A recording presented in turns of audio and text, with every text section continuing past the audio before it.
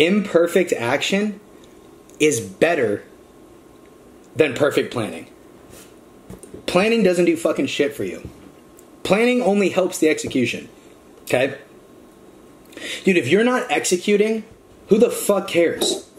Like, thinking and thinking and thinking and thinking doesn't do fucking anything good for you. It only does good for you if it causes action. Action. Okay? You're doing so much thinking.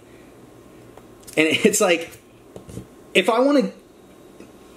You should be exhausted with the amount of action you're taking, not the amount of fucking thinking you're doing. Fuck thinking. Thinking is good. Obviously, you don't want to... Obviously, thinking is... You need to have some kind of thought. You don't want to just not think. But think about it like this. If I want to get in shape, and I go on my computer, and I plan my workout on my spreadsheet, and I plan my nutrition plan, is that going to help me get in shape? Let me ask you a question. What if I come up with the best nutrition plan? What if I come up with the perfect workout plan, and I don't once go to the gym? Is that the start? Did I start? Let me ask you, what if I walk in the gym and immediately walk out of the gym?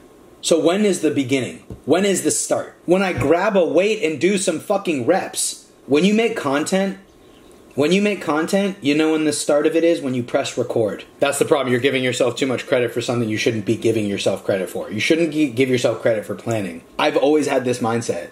I've had this mindset for years, bro. When I was like learning music production, I did not once say to myself, watching a YouTube video will help me produce. Never. Never.